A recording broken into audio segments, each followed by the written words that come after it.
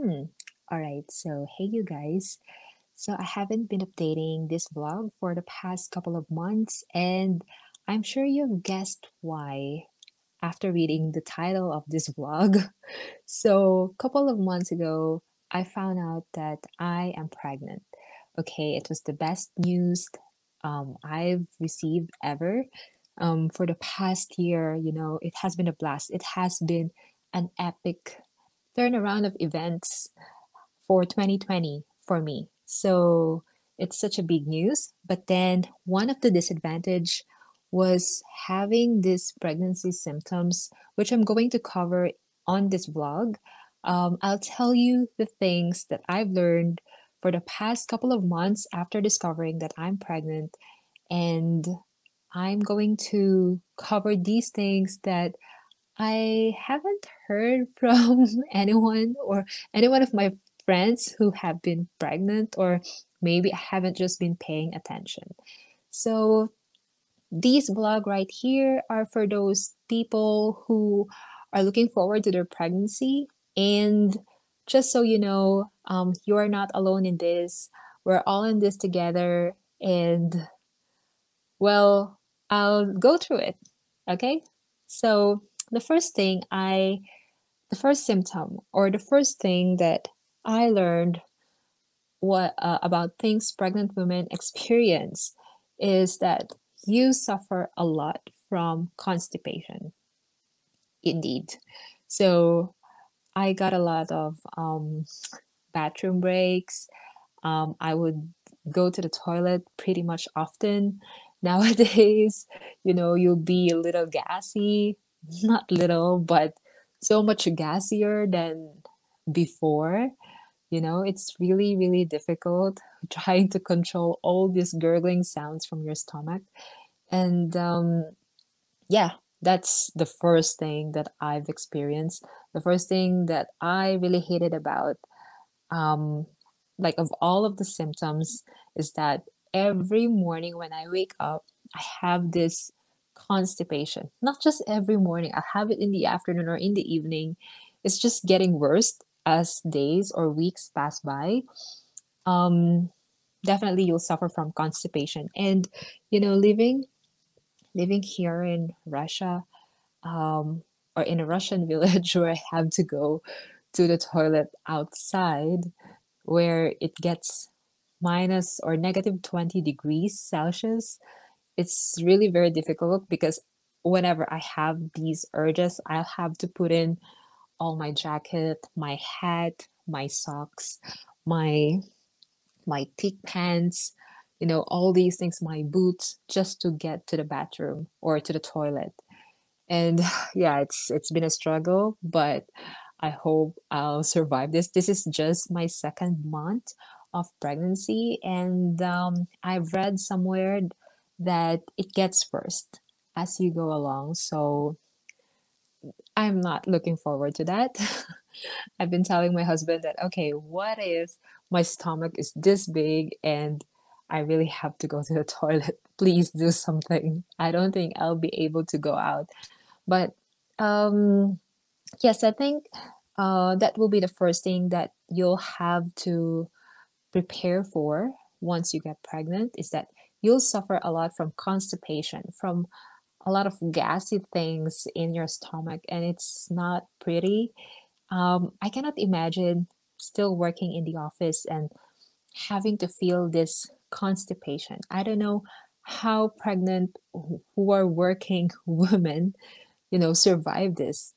So far, the only thing that I do, because I don't want to take any kind of medicine, is that I would just, follow my ass's signals and just go to the bathroom. Yeah, sorry, excuse me if you're eating something and you're watching this video, but really, this is the first symptom, okay? You'll suffer from constipation a lot. Okay, so for the second thing, okay, that I want to share with you is that your boobs get 3 times bigger. Okay, mine already got 1 time bigger. And with the materials that I have been reading, it says that I have to prepare for or I have to start purchasing bigger bras. Actually, I haven't really started yet because I'm not sure what would be the right size for me.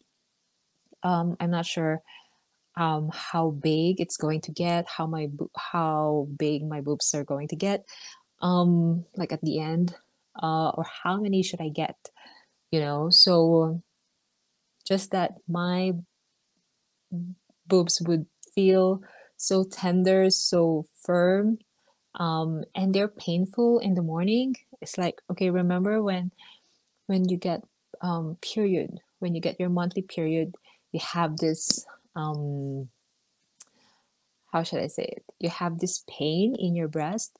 So it doubles or triples up when you get pregnant. You know, this pain every morning, like, oh, this breast, they're getting they're getting heavier as weeks pass by. And from the materials that I have been reading, it's going to get a lot bigger, especially your nipples, because this is to prepare your body in producing milk. So yeah, I think that's the second thing. My husband liked it that my body is changing and that I'm becoming more fluffy. I don't enjoy it because I had it before when I was, having a lot of these fats. So um, when I was fat, I had big breast, and when I lost all of these weight, um, my breast, the fat from my breast followed along. So I'm not sure if I want it back or not, but if that's going to be a good thing for your children in the future, like this is where they will get milk. So I guess it will be good for them. So there's just no choice. There's no choice. I'll just have to deal with it. Okay. So the third thing that I have encountered is having morning sickness.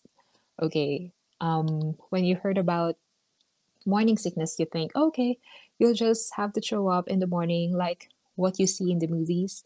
But actually, that's not the case. Morning sickness is just the term. Morning sickness can also be felt in the afternoon or in the evening, you know, throughout the day. So these morning sickness should have been called all day sickness because that's the truth. And it's not pretty. It consists of throwing up or the urges of having to throw up. Also, you'll feel weaker. You'll feel you want to go to sleep or something. Again, I'm not sure how these pregnant women who go to work manage it.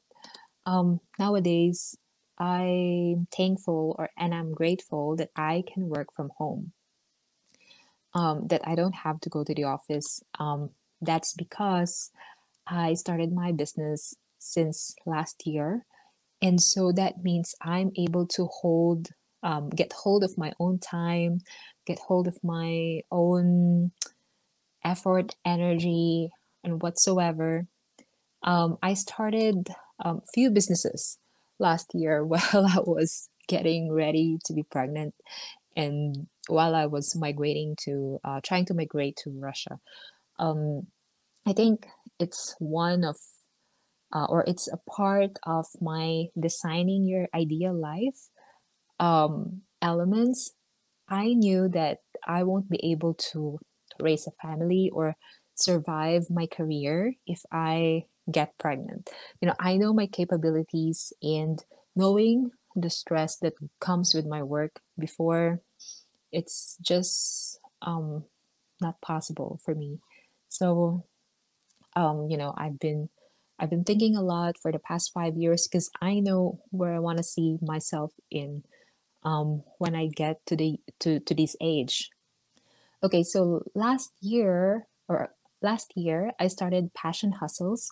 Passion Hustles is a project where I help small businesses thrive and at the same time individuals who would like to pursue their side hustles while they are working full time. Okay, so you can see here, as I've mentioned on my website, that the perfect time does not exist. So this is a guide. I created a course, a guide to creating your passion hustle and becoming your own boss. So again, I cannot imagine if I'm still working in the office, still, especially nowadays where it's not possible to get all the benefits, or especially nowadays, it's not really easy to get sick leave or medical leave, just to have your maternity checkup. So I don't think it would have been possible if I would still be working. So I'm not sure how other women manage it. I applaud you guys, but this kind of lifestyle, it's not for everyone. Not everyone can survive it. Not everyone could hustle while they're raising a family, while spending 10 to 12 hours in the office. So, okay, so this is what it looks like. So I would like to quote what Benjamin Franklin said, like some people die at 25 and aren't buried until 75. So what I would like to highlight is that, if you're thinking of starting a passion project, of course, it's not necessary that you have to earn money from it, but you just gotta start somewhere. But as you know, passion hustle is essential nowadays. Whether you have a full-time job or looking for what's next in your career, more people are quitting their 9 to 5 because of, as you know, technology advancement. Uh, you can start pursuing what you've always loved to do. So this is a course that includes concepts, realistic tried and tested approach in starting a side hustle, and all of the lessons are bite-sized, comes with worksheets and actionable exercises. And it also gets you an exclusive community with like-minded individuals, you know, in the same journey as you.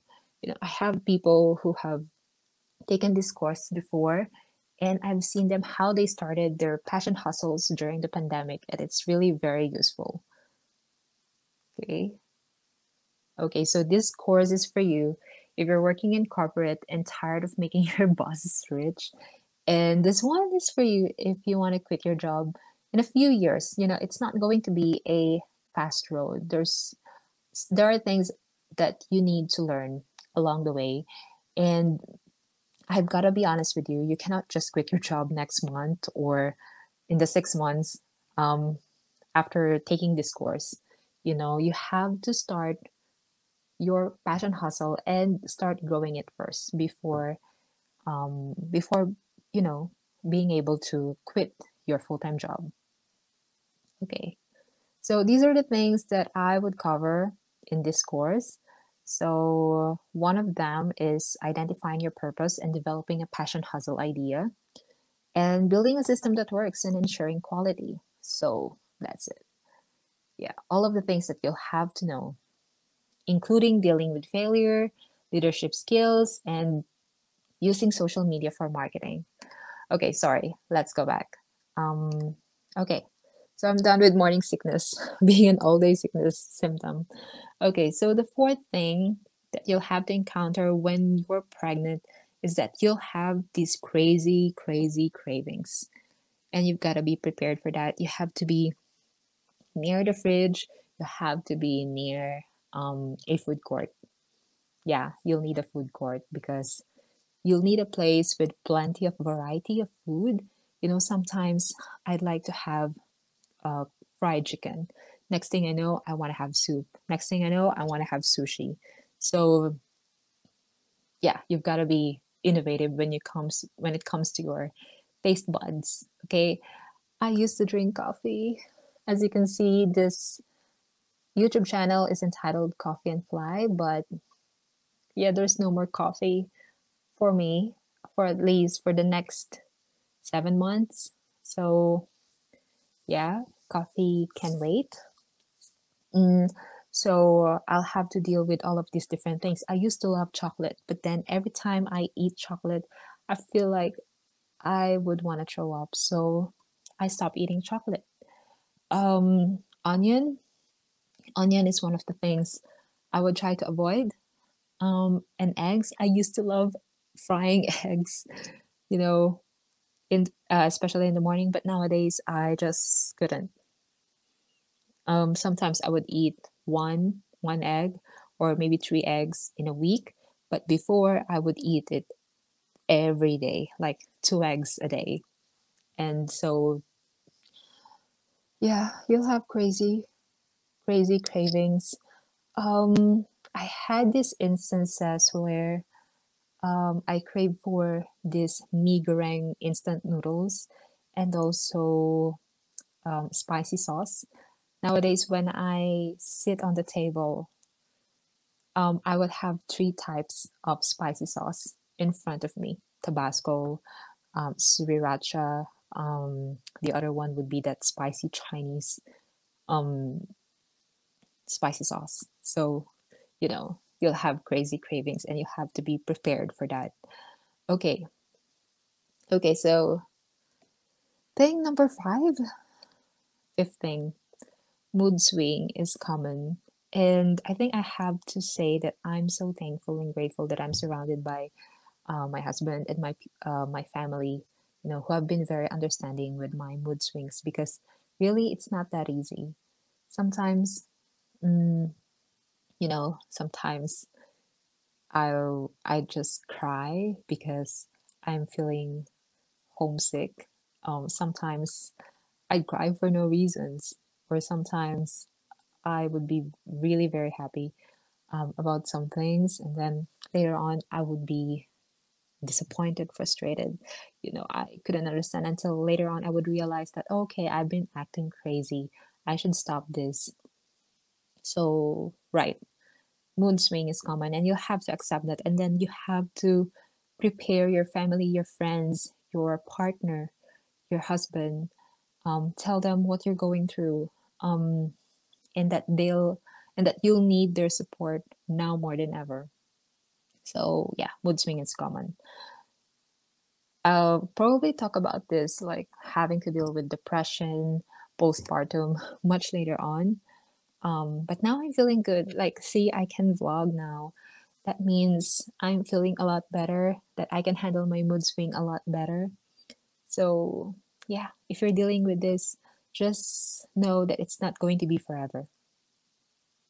Okay, so the sixth and the last thing that I'd like to share with you is that you don't have to eat twice as much. Okay, so you'll hear from people that, okay, now that you're pregnant, you'll have to feed yourself, twice as much because you now have a baby. But that's not true.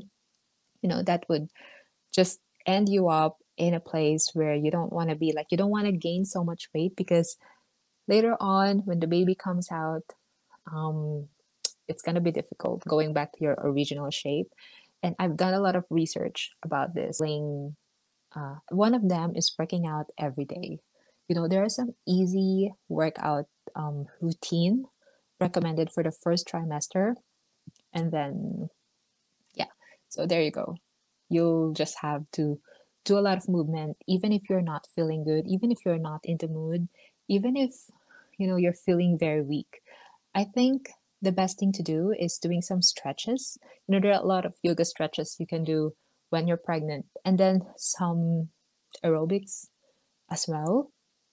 That will be easy. You don't have to be running all the time. You don't have to be sweating all the time. Just a little bit of movement here and there, can help you a lot. Okay, so that's pretty much it. Make sure to check out my website coffeeandfly.com. So again, I just want to highlight that having flexible time is important when it comes to raising or starting a family. Especially for us women. Um, I want to be hands on when it comes to my family. So I would need a lot of flexible timing here and there. And it wouldn't have been possible if I didn't start my passion hustle a couple of years back. Like you can imagine, this is a long time in the planning. So, yeah, check out my blog or my website, coffeeandfly.com. And you can see the link in there if you want to sign up for my Passion Hustles course. Okay, and yeah, I think that's pretty much it. Hope you guys enjoy this video and yeah, make sure to like and subscribe.